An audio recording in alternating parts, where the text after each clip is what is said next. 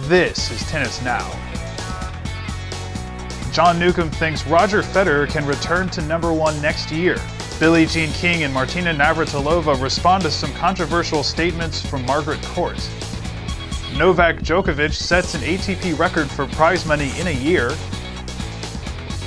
Andy Murray's mom is appointed British Fed Cup captain. And Team New Zealand banned from 2012 Fed Cup. All this and more on Tennis Now. Welcome to Tennis Now's News Update Show. I'm James Waterson, and we've got 5 great stories for you today. To find out all the information on these, make sure to click on the annotated links to the right and to the left of your screen. And as always, thank you for watching.